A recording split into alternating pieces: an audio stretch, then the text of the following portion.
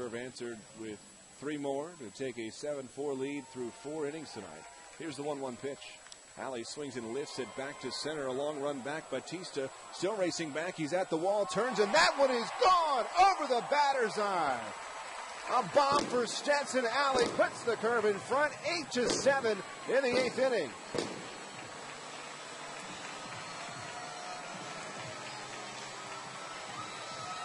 Wow. Straight away center field, cleared the 20-foot high batter's eye wall in straightaway center, and the Curve go back in front, 8-7. Career home run number 49 for Stetson Allie. He's now 6 away from the franchise career home run record.